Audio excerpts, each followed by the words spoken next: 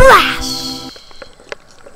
Hi, and welcome to Paige's Planet. Today we're going to be talking about one of the most interesting animals I have come across, snook. Snook are one of my favorite fish because you can spot them from a long ways away when you're out snorkeling.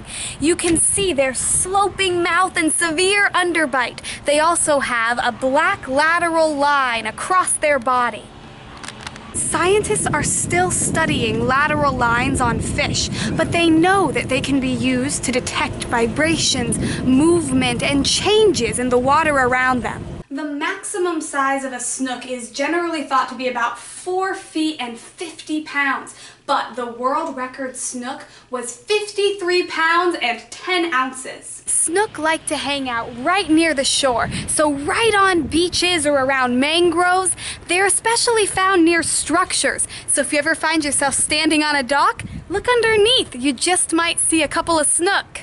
Snook are found all along the east coast of the United States and South America, but they prefer warmer waters. They're found here in Florida on both the Atlantic and the Gulf Coast side. Under the right conditions, a snook can live about 20 years, but they go through a lot of changes in that 20-year lifespan. Snook are one of a group of animal that's called a protandrous hermaphrodite. That just means all snooks begin life as a male, and then when they're big enough and old enough to reach maturity, some of them will become females. Sadly for the snook, they're considered quite tasty and an excellent game fish.